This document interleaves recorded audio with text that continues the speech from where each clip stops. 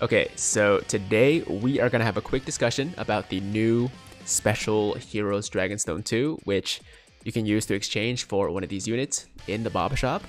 And just in case you guys didn't know, this is not for free-to-play players, because to get the stone, you do have to purchase a Dragonstone pack. So if you guys are completely free-to-play, then feel free to click off this video right now. So as you can see, I currently don't have one of these stones because I'm on the fence about whether I want to buy one, since I already have all of these units. So if I do get a stone, it would be for a dupe, which is, I feel like, just not great value. But if you are missing quite a few of these units, especially the ones I'm about to highlight, then it might be worth it for you, right? So in total, there are like, I don't know, 20 or so units to choose from. It definitely can be a little bit overwhelming. And in terms of like which one to choose, I think it depends on if you want to take a patient approach or a long-term approach and like wait for one of these units to eventually get an Extreme Sea Awakening next year, or if you want to use the best unit right now.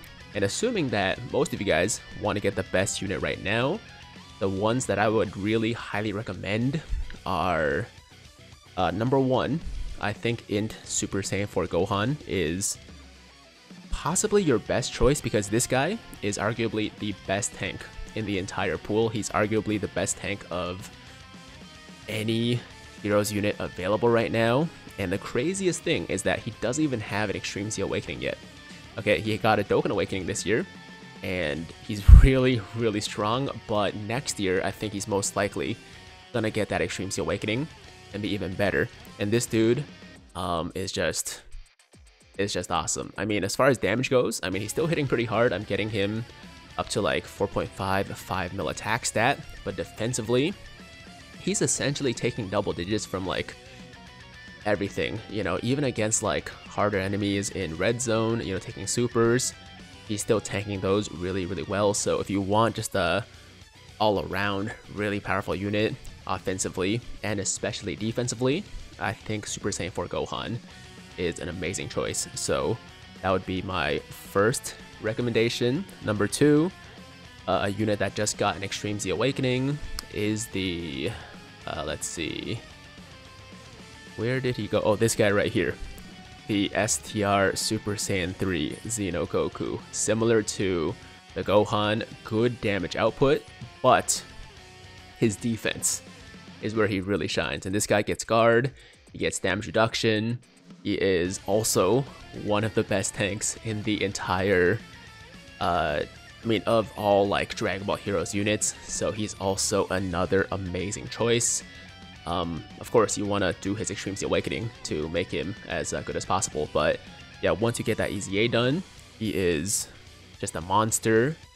After that, another guy that I would take a look at is the Super Saiyan 4 Bardock. Now, Super Saiyan 4 Bardock has been getting some flack because of his defense, and it's actually not bad. I mean, after he supers, he's getting like 400k defense, right? But he doesn't get damage reduction, he doesn't get guard, so he will take quite a bit of damage in harder events if he gets supered, right? So that might be an issue for some people, but his damage output is very, very impressive. He's getting guaranteed attacks effective against all types at 70% HP or more, and then above 90% HP, he's getting guaranteed crits. So of course, when you're building him, you want to give him as many additionals as possible, and with those additional supers, you know, each super getting over like 6 mil attack stat, he's hitting really, really hard. And defensively, like I said, his defense is not bad. His defense is not bad. It's not like the best, you know, of the units here by far, but get some good defense, and then his damage output, I feel like, more than makes up for his, you know, slight lack of defense. So I think Bardock's really good, and just like the Super Saiyan 4 Gohan, no Extreme Sea Awakening yet.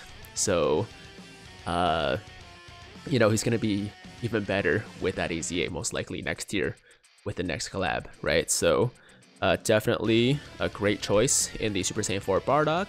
And then I think the STR Cialis right here, or Cialis. I don't really know how to say his name.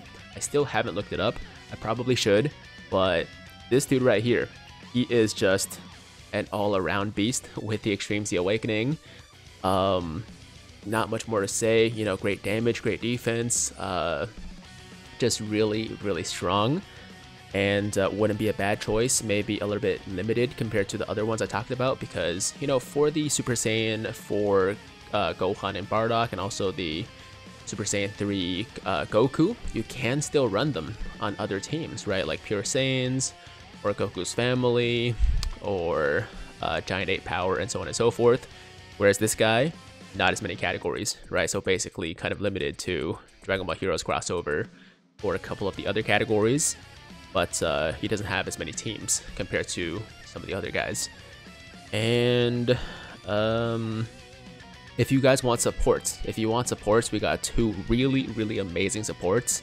The first one is the Supreme Kai of Time. She just got a crazy Extreme Z Awakening support-wise, where she gives up to, I think, Ki +2 attack and defense plus 52% for all types, for all allies, making her one of the best all-around supports in the entire game. So if you want just an amazing support unit to run on your Heroes team, crossover team, or possibly Realm of Gods, then she is definitely worth a look, because her support passive is just insane, you know. So that's a great choice for support.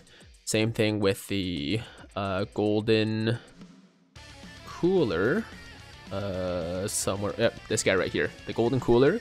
Now he's more specific to Dragon Ball Heroes, where he gives attack and defense plus 40%, but he's also more offensive than the Supreme Kai of Time, so he can launch up to 3 supers. He's also better defensively because he gets damage reduction with each super for that turn. So if you want a unit that's you know, more than just support, but can provide a lot of support for Dragon Ball Heroes, then this is a good choice as well.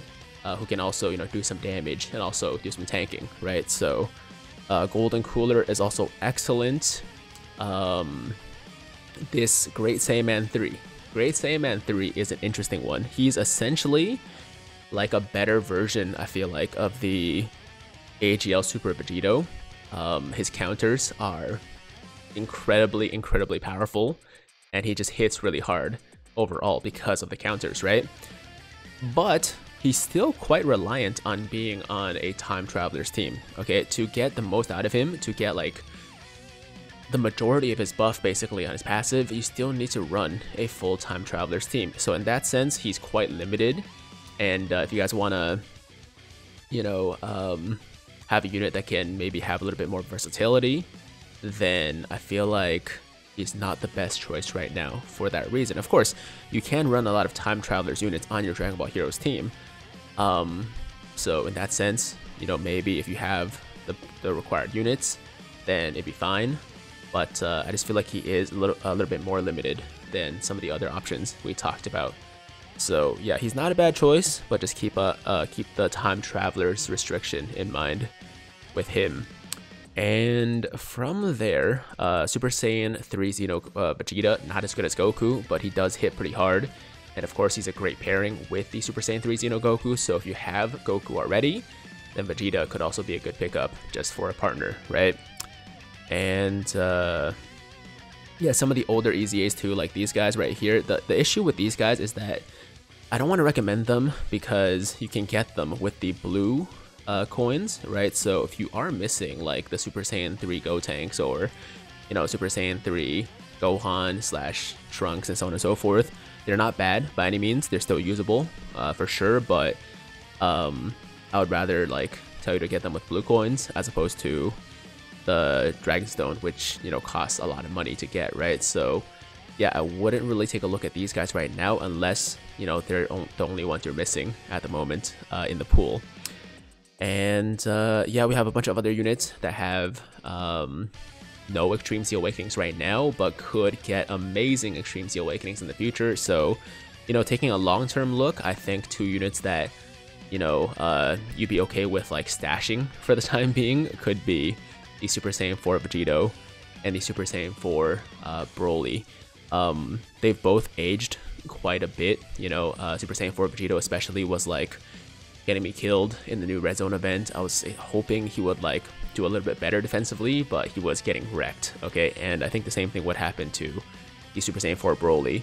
So these guys, while usable right now, are definitely kind of like stashes for the moment for their eventual Extreme Z Awakening next year. But if you guys already have like the units I talked about previously, then these two are worth considering. But once again, they're not the best right now. Okay.